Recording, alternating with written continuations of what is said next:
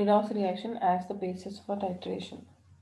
So I've explained you yesterday that what is titration. Titration is like to find out the strength of acids and base by counting the readings. That on what reading the color change actually. Okay. So in one situation, the reagent itself is instantly colored. Here, in this case, the paramagnet ion it act as a self-indicator here.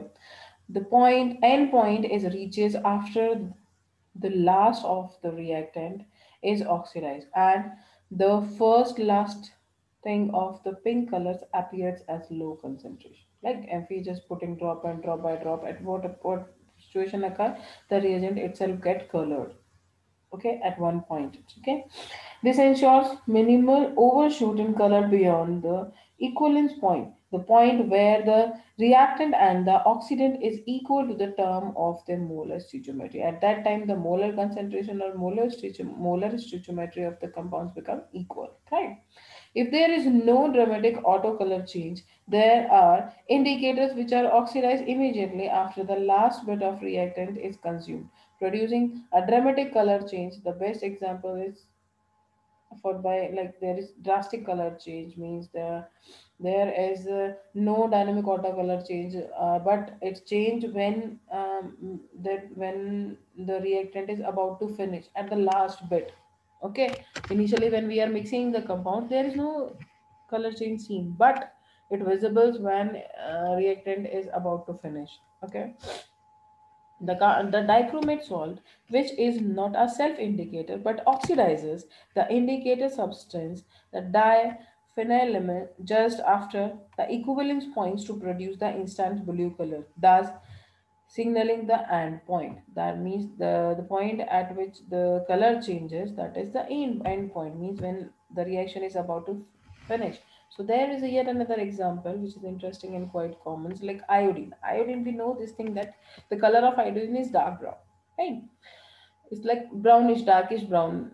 But it change when it mix with the SO2O3 or with the copper or with copper. Copper has tendency to change the iodine's color. Okay, so these metals relies on the fact iodine is given instant blue color starch and has very specific reaction with trisulfate ion, which is to a redox reaction. It just gives a trisulfate ion and change the color.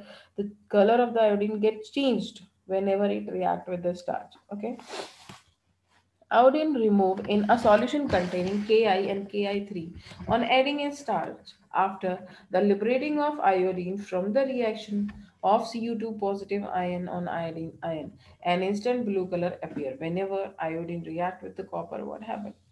This is a starch form and it just the color of this iodine will change to blue. This color disappears as soon as the iodine is consumed by trisulfate ion. Thus, the end point can be tracked easily by stoichiometric calculation. We have to calculate the number of moles or molar concentration if you want to find out the end point, right? Now we'll talk about the reactivity series.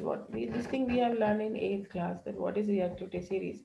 This happens, this depend on the strength. What is the strength of the metal? So listing the metal series is like free metals higher on the list they place the metal ions lower on the list. This is the thing which we have learned in displacement reaction, metal displacement and non-metal displacement.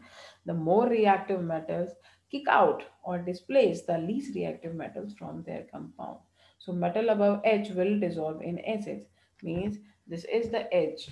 H is considered to be as the central point.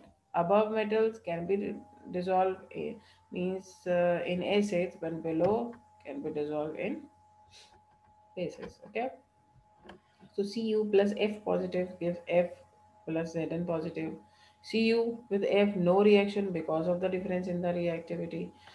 Okay, Zn plus H positives gives Zn2 and H positive. So Fe is below zinc, so zinc metal will be displaced by the Fe2 positive, right? As you can see, there is a reaction.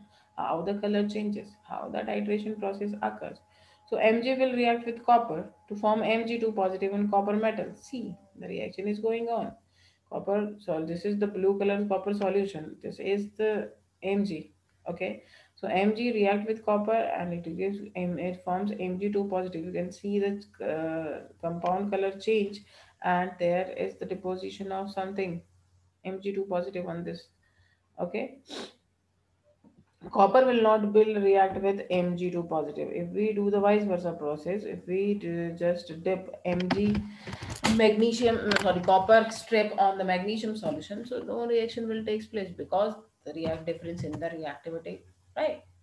Now the electrochemical cells. We know this thing that the reduction and oxidation will depend on the electron or the oxidation, because we consider the removal of electron and acceptance of electron like reducing and oxidizing property. So you can also study the reduction and oxidation reaction in electrochemical cell. So electrochemistry is the study of redox reaction that produce or require an electrical current. The conversion between the chemical energy and the electrical energy is carried out in an electrochemical cell. Spontaneous redox reactions takes place in a voltaic cell as known as galvanic cell, and with the battery is voltaic cell. Non-spontaneous redox reaction can be made to occur in electrolytic cell by adding an electrical energy. We have learned this thing. We'll learn about the cells more further in 12th class. But for now, we can say that the electrochemical cells, there are different types of cells where we use electricity, or there are some spontaneous, some are non-spontaneous. So spontaneous reaction will be in voltaic cell, but non-spontaneous reaction will be carried out in electrolytic cells. So there is some difference. Now, the important part of all the cells are anode and cathode. Okay, so electrode where oxidation occur is the anode. Anion attached to it connect to positive end of the battery in electrolytic cells and lose weight in electrolytic cell. Means when we put battery on on the anode, what happened when we just switch on the switch? What happened? It just start losing. It just start dissolving into the solution and then start depositing on the cathode. Okay, that is how the electroplating process done. This thing electroplating process we have studied in 8th class. Okay, electrode where reduction occurs. In cathode electrode where reduction occurs, cation attached to it, connected to negative end of the battery in the electrolytic cell, and gain weight in the electrolytic cell. Electrode where the plating takes place. Okay, the thing which has to be electroplated should be connected with the cathode, and the metal which we used for electroplating must be connected on the anode. Okay, so this is the voltaic cell. You can see there's a bulb which indicates that the circuit is complete.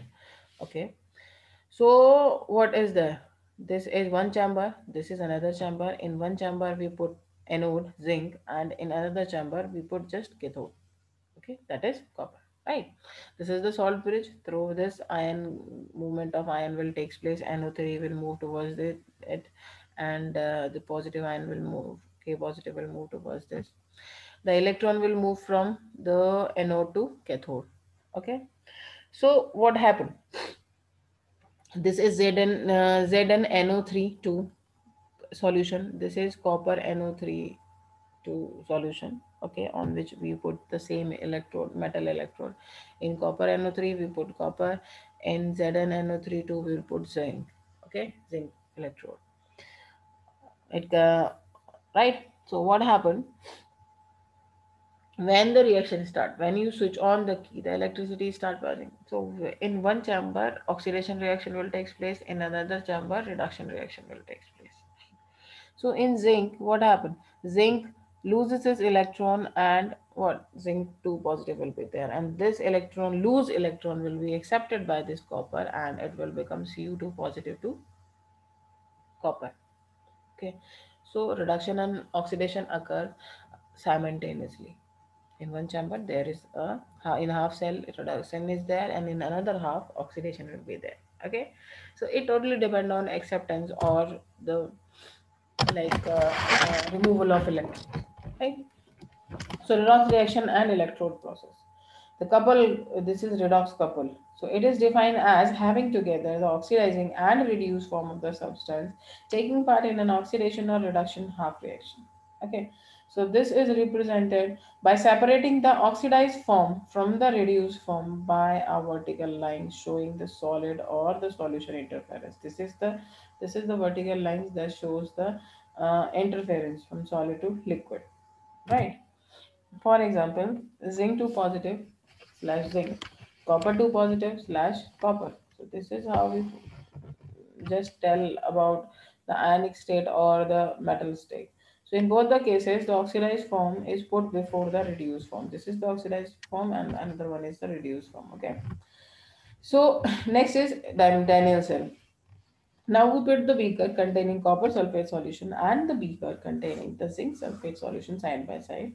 We connect the solution in two beakers by a salt bridge, a U-tube containing the solution of potassium chloride or ammonium nitrate, usually solidified by boiling with agar-agar and later cooling to a jelly-like substance. This provides an electrical contact between the two solutions without allowing them to mix each other. The zinc and copper rods are connected by the metallic wire with a provision from an ammeter with a switch. This setup is known as the Delvin's. Now the cell is the same, but what happened? We have a salt bridge jelly-like substance between that connect two chambers, and also we have a emitter with connected a switch, that is a Daniel cell. When the switch is in the position, no reaction, means when the switch is off position, no reaction will take place. And if you just start the switch, what happened? Being the metal is a connecting wire, metallic wire, so what, electrons start moving from one end to another end, right? As soon as the switch is on, we get the following observation. First is the transfer of electron now does not takes place directly from zinc to Cu2 positive, but through the metallic wire. That connecting the two rods is apparent from arrow, which indicates the flow of current. I've just shown you the flowing of current, right? We just directed through a arrow. The electricity from a solution in one beaker to solution in another beaker flow by migrating the ions through the salt bridge. Now the ionic movement will take place through the salt bridge. We know that the flow of current is possible if there is a potential difference between the copper and zinc rod because of the electrode. Okay. Now, what is the standard electrode potential?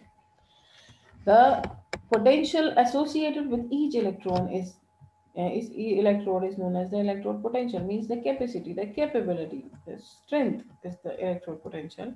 If the concentration of each species taking part in electrode reaction is unity, which means that any gas at 1 atmospheric pressure and further the reaction is carried out at 298 Kelvin, then the potential of each electrode is the standard electron potential. It is denoted by E theta. Okay. A negative E means the redox couple is a stronger reducing agent than H positive and H2 couple. But the positive E means the redox couple is weaker reducing agent and stronger oxidizing agent than the H positive and H2 couple. Right? So these couple is like means it just shows the state from ion to solid state or the gaseous state. Being H2 exists in gaseous form, so this is H2 molecule and this is the ionic form H positive. Okay. Now we'll learn about the type of electrochemical cells. I've just told you the electrodes, the voltaic cell or galvanic cell, spontaneous where delta G is smaller than zero. Okay, but the electrolytic cell is derived from non-spontaneous reaction where delta G is more than zero. Okay, half reaction occur at the cathode end and half reaction occur at the anode end. Okay, this is the Daniell cell. Just we have learned. This is the electrode, this is the zinc electrode, this is the jelly like salt bridge with ammeter with a switch. If you just turn on the switch, what? The electron transfer will take place through this wire and these arrows shows the movement of direction of movement of electron, and these there is the movement of ions from here, right?